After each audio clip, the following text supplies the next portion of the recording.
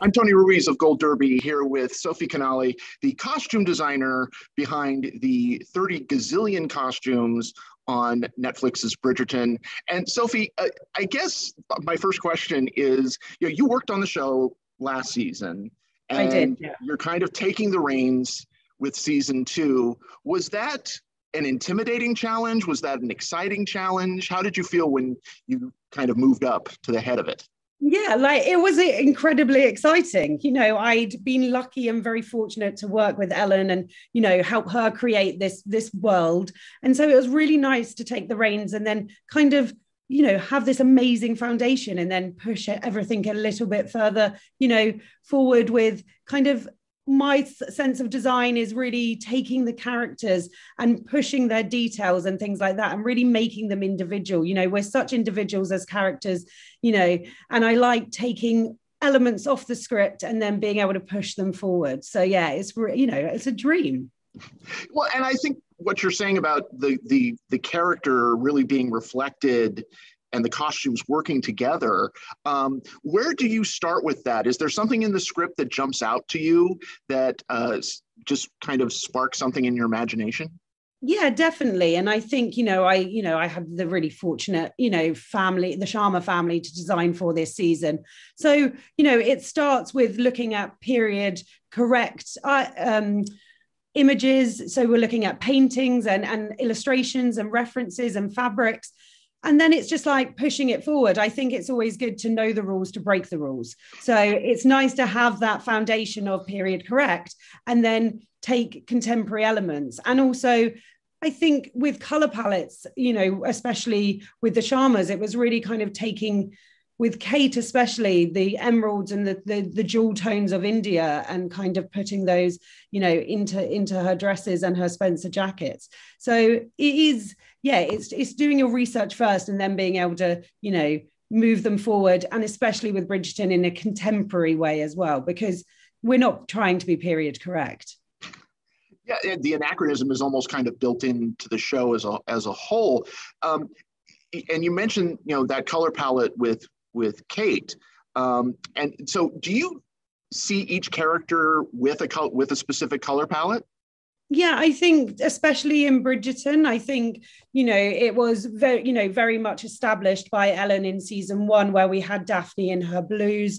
We had, the pastel colors of the Bridgerton family. Then we had the citruses of the Featheringtons. So I wanted, I wasn't changing the wheel. I thought that was a really, clever idea. And I think it was good to move that forward into season 2. And, I kind of brought those colors into each of the Sharma's color palettes as well. And then also with Lady Danbury, she was in quite a lot of purples in season 1, but because I was using quite a lot of purples and tonally with Mary Sharma and Kate Sharma, I then moved Lady Danbury into kind of more maroons and reds and, really kind of strong punchy colors, to match her character as well. And I think, you can see with both the Sharma sisters, Kate's in this really, jewel colors of India. And then her sister is, a softer character.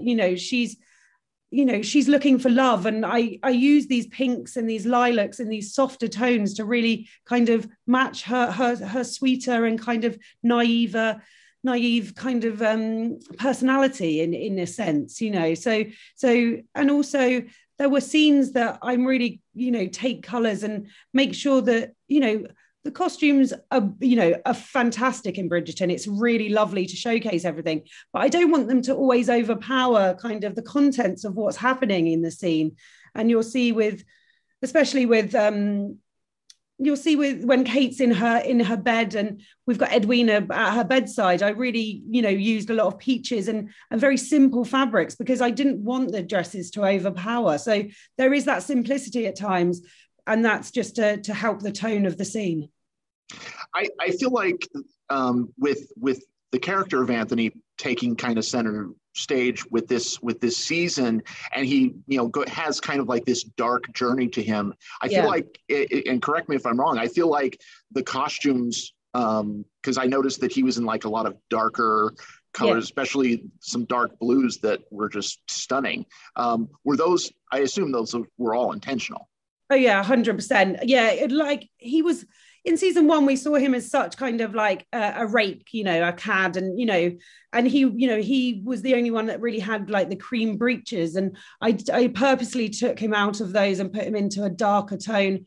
It was something that Chris Van Dusen and I discussed. It was one of our first conversations actually about how Anthony would, and also using teals as well, which was, those greens that we see Kate in as well. And, their final scene, he's in a lot lighter, waistcoat, and that was intentional. It was brighter. It was the colors represented his mood really, throughout, this serious kind of, frustrated Anthony that we saw in season 2. I would have to imagine that in working with the actors, and these are such beautiful ornate costumes. Do you work to also make them like comfortable for the actors who have to be in them for a long period of time? Of course. It's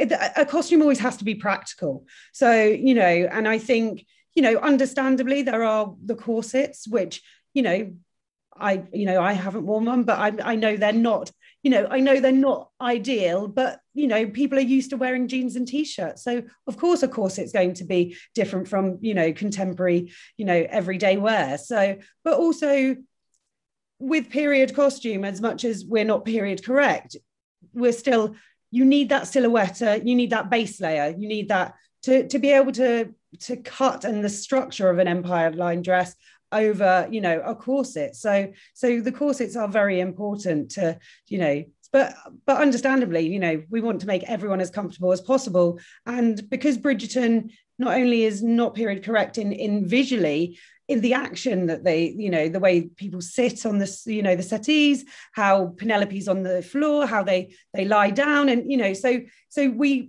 each, the actors do have short corsets as well. So we can, and long corsets with the girls, so they can do the action, because, at the end of the day, we're all working to camera, and we all want,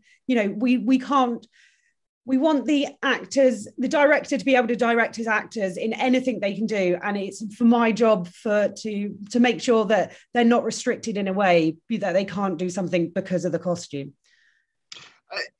With working on a show this big, with this many people, has to be just a logistical challenge. And I'm putting it probably mildly to say it's a logistical challenge and not a nightmare. So how do you deal with that? How is it like just jump on the train and go? Yeah, it's a military operation. It really is. I was really, there's 120 people in house, and then, we have a lot of outworkers as well, making for principal characters as well.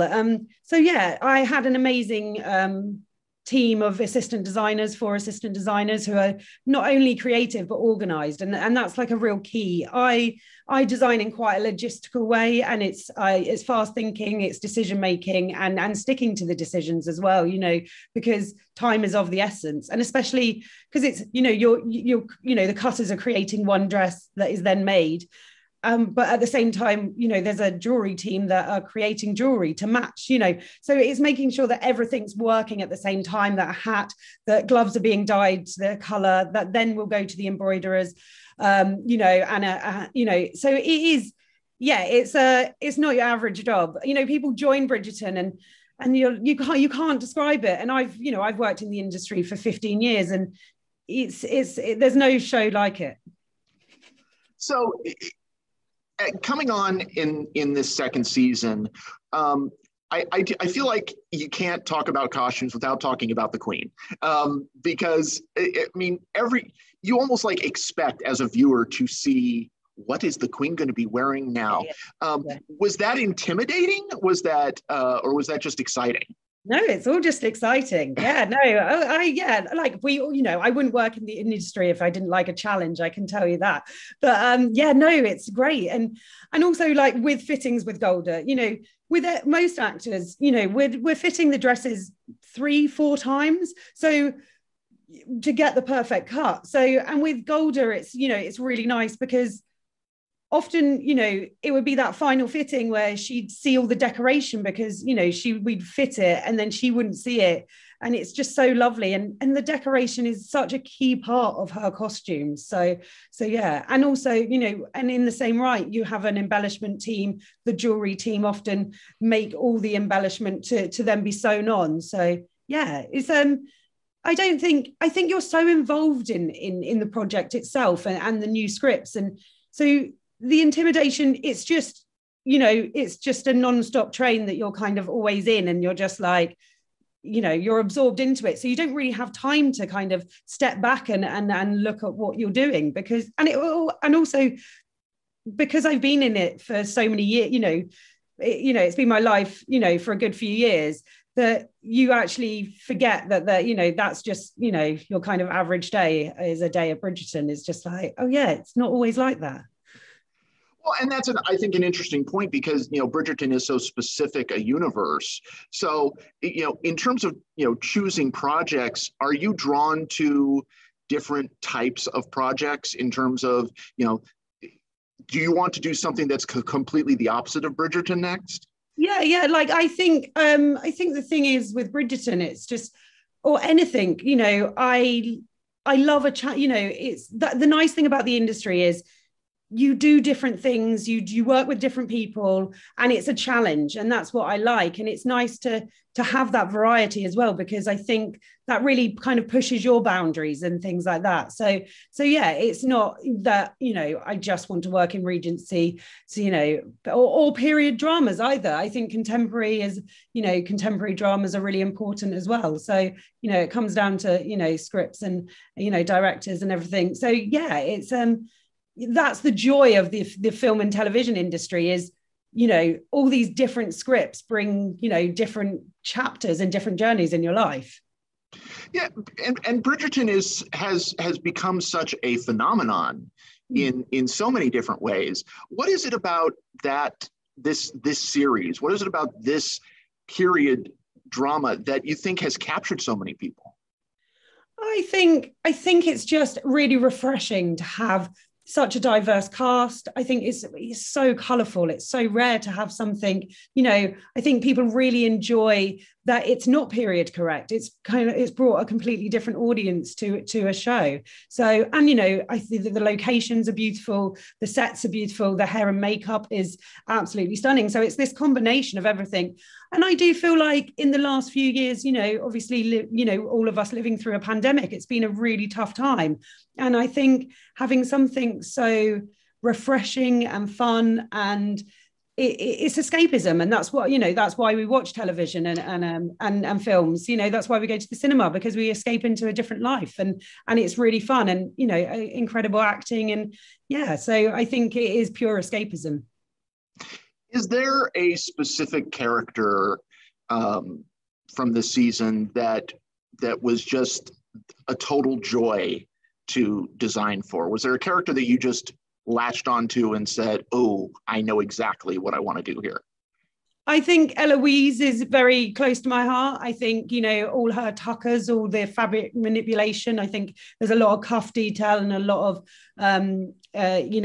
detail on her neck collars and things like that. I think, I really, that was straight away. I was like, that's exactly what I want to do, using chiffons and really kind of playing around with fabrics. But I don't know. I wasn't involved with the men in season one, and being able to kind of take on all their characters was really, an absolute joy. So, the trouble with Bridgerton is there's so many characters and there's so much diversity in it that it's you can't decide, like you can't choose. Like I love designing for Benedict. I love designing for Anthony, like Colin's waistcoat. It's just, it's just nonstop. And the Sharmas were just an absolute joy to work with and create as well. And, I've traveled in India, and I was so excited to be able to, take that knowledge with me and kind of put that on screen in elements. And, one of my favorite scenes is the hunt. I really, I took contemporary fabrics, being, sporting tweeds and herringbones, and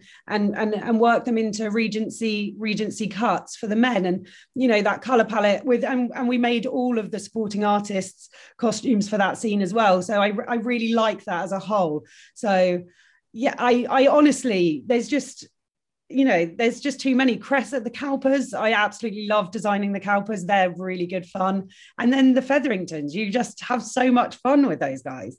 So I like, it's like nonstop. I can't decide. Sorry. It just makes me smile just thinking about it.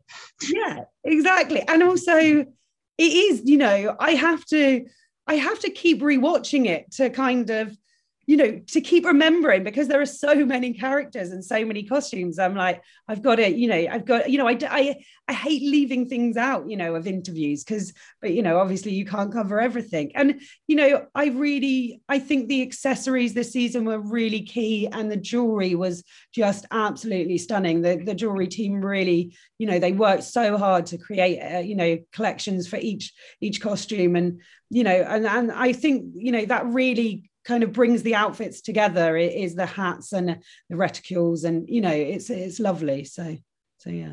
Well, it is just lovely, and you can watch it a gazillion times and find something new and beautiful in every shot. So Sophie, congratulations. Everybody go to goldderby.com, make your predictions for the Emmys, and stay tuned for interviews with more contenders throughout the season. Sophie Canale, congratulations. Thank you so much. Thank you.